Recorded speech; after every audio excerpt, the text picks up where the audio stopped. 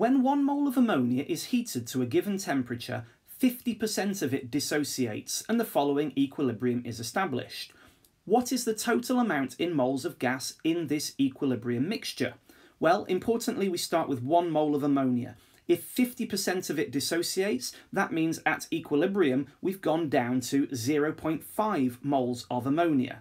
Now the coefficients are really important here. We've got 1 to 0.5 to 1.5 as our coefficients. So if we are using up 0.5 moles of ammonia, we will be making 0.5 times a half, so in other words 0.25 moles of nitrogen. And we'll be producing 0.5 multiplied by 1.5, so in other words 0.75 moles of hydrogen. And then the sum of all three of these numbers is the moles at equilibrium, and so that is 1.5, and so A is the correct answer.